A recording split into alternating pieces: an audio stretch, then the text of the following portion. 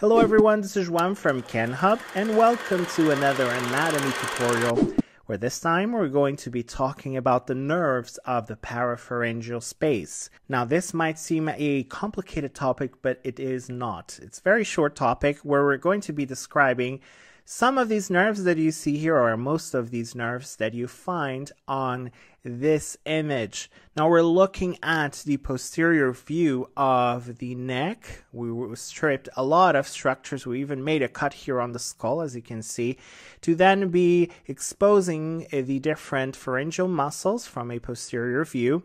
You also see here a bit of the esophagus. Notice the thyroid gland, the sternocleidomastoid muscles. You even see here, as I mentioned, the skull with the two mastoid processes. And you also see here the red and blue structures, which show the very important blood vessels of the neck for a bit of orientation here.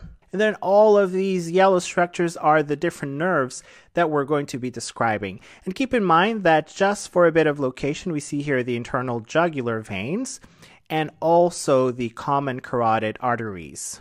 Notice the aortic arch here and how all these nerves are then related to these structures. Now on this image, we're going to be able to describe 4 cranial nerves, including the glossopharyngeal, the vagus, the accessory, and the hypoglossal nerve. Let's start highlighting a few structures here, starting with this that you see now on the screen, highlighted in green.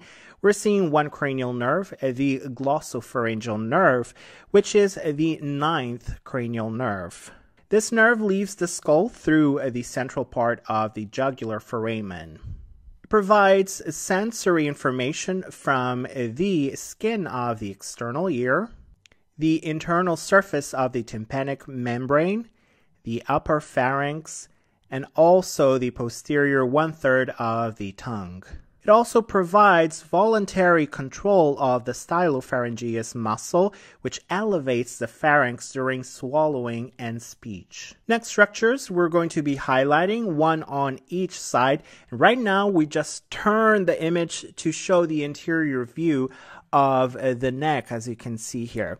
You still see the larynx, the hyoid bone, and the different muscles, especially scalene muscles, and other blood vessels, as you can see from an interior view, where we can highlight and you can see clearly then the 2 vagus nerves. They're well known as the 10 cranial nerves. These nerves extend through the jugular foramen and then pass into the carotid sheath between the internal carotid artery and the internal jugular vein down to the neck, chest, and then abdomen, where it contributes to the innervation of the different organs.